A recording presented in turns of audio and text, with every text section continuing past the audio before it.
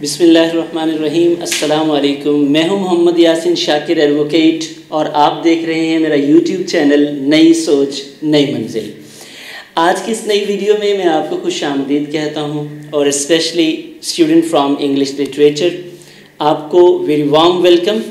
हमें लिटरेचर को समझने के लिए अगर कोई बुक लिखी है उसको समझने के लिए उस मैन तक जाना पड़ता है, उस मैन को समझने के लिए, उस ऑथर को समझने के लिए उस सोसाइटी तक जाना पड़ता है।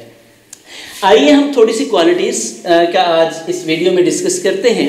फर्दर बहुत सारी क्वालिटीज़ हैं लेकिन ये प्रोमिनेंट वन है और इसके बाद हम इफ़ेक्ट्स की बात करेंगे कि लिटरेचर से रिक्वायर क्या किया जाता है, इसके इम्पैक्ट क्या क्या होते हैं, उसकी डायडेक्टिविज़म की बात करेंगे हम, जो भी बातें नेक्स्ट वीडियोज़ में करेंगे। इस वीडियो में हम देखेंगे इसकी क्वालिटीज़ को कि ये परमानेंट कैसे है। लिटरेचर की खूबी है कि ये जितनी भी तहजीबें गुजर गई, जितनी भी लोग गुजर गए, जो भी गुजरा माजी, उसको अगर ज़िंदा रखा है तो ये अदब ने रखा है।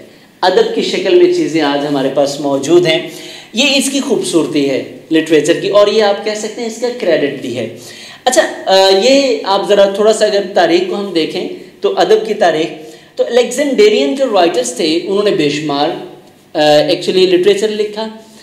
और अगर हम कैक्सटन की बात करें तो वो प्रिंटिंग प्रेस आया, चूँकि कैक्सटन और अलेक्जेंडेरियन का बड़ा डिफरेंस था, लेकिन अलेक्जेंडेरियन जो टाइम था उस दौर में लिखा गया लिटरेचर भी महफूज रहा और उसमें से वो लिटरेचर जो टॉप पे था, जो अच्छा था, वो परमानेंट हो गया।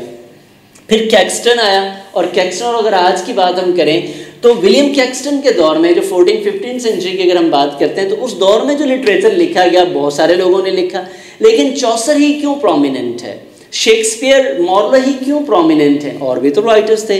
प्रोज राइटिंग में देखें तो बेकन ही क्यों प्रोमिनेंट है। तो ये बिल्कुल इस मिसाल की तरह है जैसे दरिया में सैलाब आ जाए और actually the good quality things they come on the top, the scum actually comes on the top, and actually the bad things, actually the things that those are not good, they go to the bottom. अच्छी चीज़ें हमेशा top पे आ जाती हैं और बुरी चीज़ें हमेशा नीचे, जिनकी क्वालिटी उतनी अच्छी नहीं होती। बिल्कुल इसी तरह लिटरेचर एक सैलाब है, हर कोई अपनी अपनी लिखत लिख रहा है, लेकिन इस सैलाब में टॉप पे वही आता है जिसमें परमानेंसी की वैल्यू होती है, जो लोगों को ज़्यादा अपील करता है। यूनिवर्सैलिटी, यस, ये बड़ी खूबसूरत बात है। अब देखना यह है कि स्टूडेंट्स यूनिवर्सैलिटी के कॉन्सेप्ट से कैसे अवेयर हो सकते हैं। यूनिवर्सैलिटी डियर स्टूडेंट्स ये होती है कि जिस दौर का भी, ज़रा एक खूबसूरत सी बात है कि literature nose no bounds. Literature अदब की कोई ना ये वक्त की कैद रखता है ना ये स्पेस की कैद रखता है। लिटरेचर के ऊपर ये हुदूदो क़यूद अप्लाई नहीं होती। अदब भी वही है जो हर दौर के लोगों पे अप्लाई हो जाए, वो जब भी लिखा जाए और जिस दौर के लोग भी उसे पढ़े उन लोगों को उसी तरह ही अपील करे जिस तरह उस दौर के लोगों को करता है। इस क्वालिटी को कहते हैं universality of the literature. Literature की यूनिवर्सैलिटी का राज क्या है ये ज़रा मैं आपसे शेयर करूँ। बेसिकली लिटरेचर का कोई मज़हब नहीं है। It knows no nationality, it knows no race, it knows no religion, it has only one religion, इसका एक ही मज़हब है and that is human nature। human nature में फर्दर अगर हम देखें तो ये human interest और simplest emotions की बात करता है और जब भी लिटरेचर जो human interest और simplest emotions को डील करेगा, जिसने भी डील किया human nature को, जिस राइटर ने भी अपील किया, तो वो परमानेंट हो गया, वो यूनिवर्सल हो गया। स्टाइल की जब हम बात करते हैं, ये एक और क्वालिटी है लिटरेचर की, तो स्टाइल के बारे में कहा जाता है स्टाइल इज़ द मैन। जो लिटरेचर लिखता है, जैसा वो लिखता है, बेसिकली उसकी अपनी ज़ात का ही एक्सपोजर होता है। अब ये स्टाइल्स मुख्तलिफ हैं लिटरेचर में, जैसे ऑब्जेक्टिव स्टाइल भी है और सब्जेक्टिव, ये दो तरह के स्टाइल तो पाए जाते हैं। जैसे ऑब्जेक्टिव होगा तो हम कहते हैं जी क्लासिकल है और सब्जेक्टिव होगा तो जी रोमांटिक स्ट्रेन है इसमें।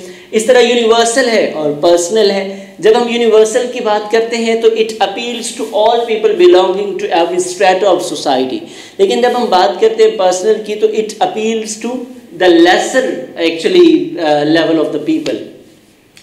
अब इस सारे को अगर हम लिटरेचर को सम अप करने की कोशिश करें तो 2 लफ्ज़ों में 4 लफ्ज़ों में इसकी अगर हम बात कर लें तो literature is the humanisation of the whole world. पूरी इंसानियत को एक यूनिट बना देना, एक होल बना देना, ये लिटरेचर, सारी दुनिया इसके गिर्द। अब ये वाले पढ़ें, ये वाले पढ़ें, ये वाले पढ़ें, ये वाले पढ़ें, जो भी देखे उनके ऊपर प्रॉपर इफेक्ट करे, ये लिटरेचर है। Literature deals with every human life. Thank you for watching this video. आपका वीडियो देखने का शुक्रिया। उम्मीद है आपको लिटरेचर की समझ आ गई होगी, इसकी खूबियों की समझ आ गई होगी। आने वाली वीडियोस देखते रहिए ताकि आपको लिटरेचर के बारे में मज़ीद इन्फॉर्मेशन मिल सके, मालूमात मिल सके। वस्सलाम।